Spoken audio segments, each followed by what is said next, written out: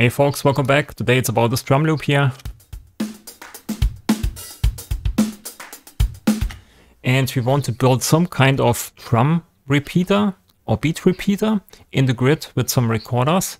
And I already showed you some beat repeaters with the delays and so on, but this one is a bit different. It's a different approach.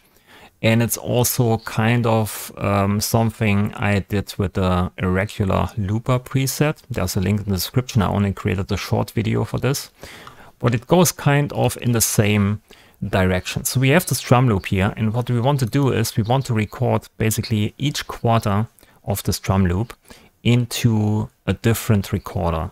And then we play back these recorders in different order. Okay, so we take this quarter here, this quarter, each one in a recorder, and then we use a different playback algorithm, right? And then it should kind of lead to a nice, interesting shuffle or rearrangement of the drums. So we have here input and output from the FX grid, and we need some recorders, of course, and we take 4 recorders. And now we have to sequence this to get each of these quarter sections of this drum loop into each recorder. And we take a split for that. The split can go up to 4. Or we can also take 8, but for the sake of the simplicity of this tutorial, just take 4. So we connect this here with the audio input. So now we can take here the audio coming in from the drum loop, and then we split it up into different recorders. And we do this by sequencing this with the phase input. The phase is basically a positioning signal. I explain this every time, but I think it's very important so people get what I'm doing here. So the phase signal is a positioning signal. It's the value range is between 0 and 1. And as you can see here, we step through the split device evenly. And when this value is basically 0, we hit here the first slot or the first recorder. When the signal is a value of 1, then we hit the last recorder and everything in between. So when we basically shape the signal differently here, we have also a different playback order, right? So when I use here maybe a mirror for that, something like this, right? Then you can see the playback orders much differently. But we want to keep here a steady sequence of flow.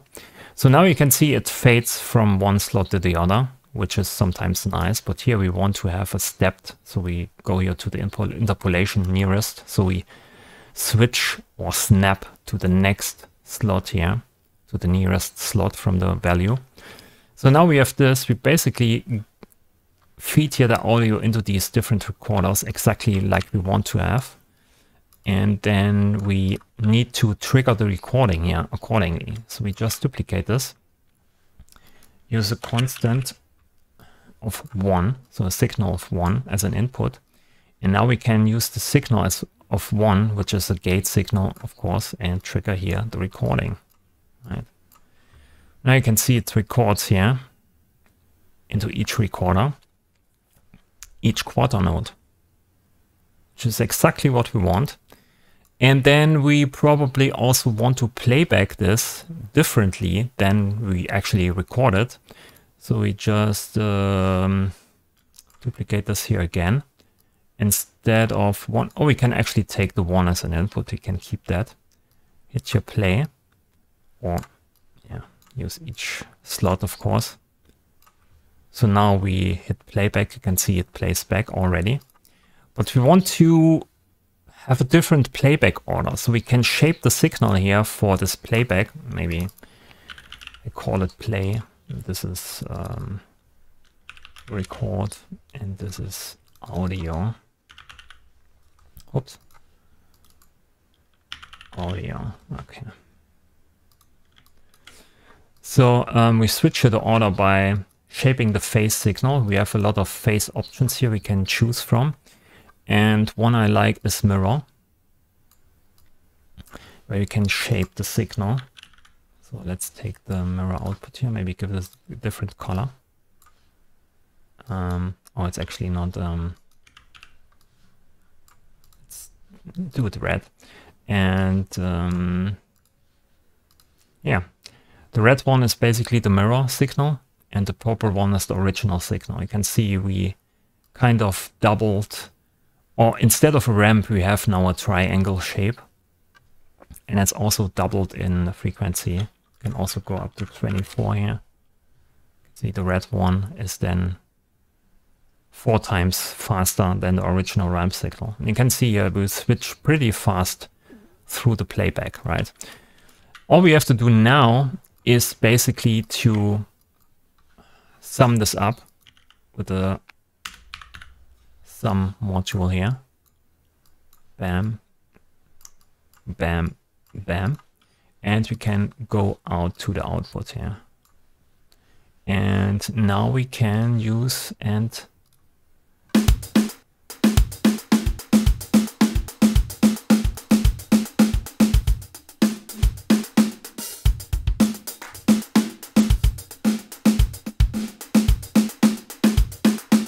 right, so we play back here in a different order.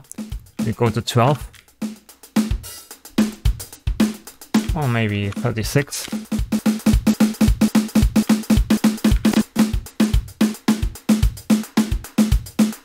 Right, we can create kind of this Pete repeater effect pretty easily with the grid and this small little arrangement here. Like I said, you can also go up to 8 slots if you want to. You don't need to stick with 4, which would be even finer grained here. So we then took basically these 2 nodes into one recorder, these 2, and so on, right? We can do this quickly here. Let's see. 4, 5, 6, 7, 8. Okay. Connect everything. Also here, it's 8 now. 8, 8. So this is playback. Playback, playback. This is recording. Record, record, record. This is the audio signal here. And yeah, now we have basically the same thing as before, just finer grained.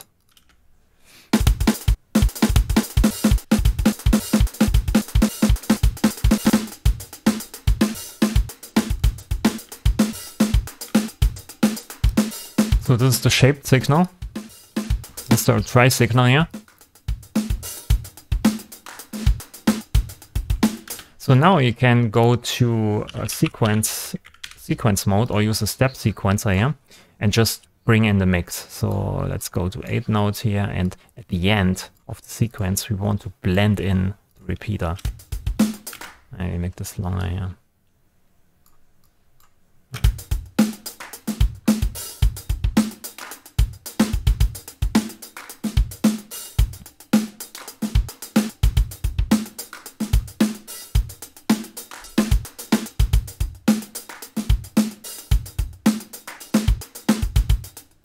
So you can something like this easily.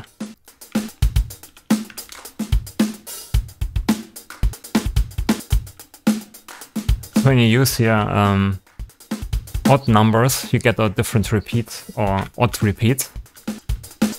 24, 36.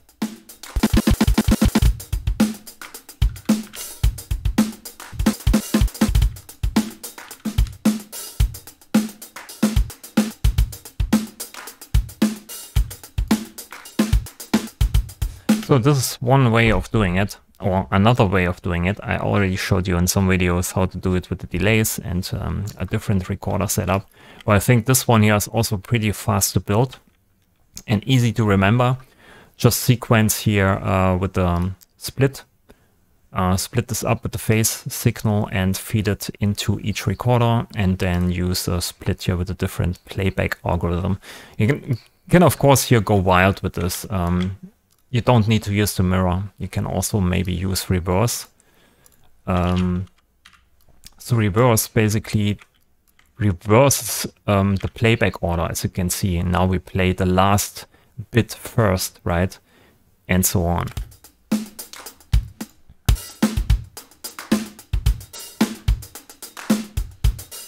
Which gives you a completely different drum loop feel. So basically take here the last bit and play it first, and then you play this bit, and then this bit, and then this bit. So a lot of options, right? You can choose here again different phase options. You can play around with that, maybe synchronize it with the clock quantizer. So a lot of options to choose from. I put this here in the description below so you can download it for free, of course. Let's go back here to a mirror. And yeah, call it maybe beat repeater or whatever.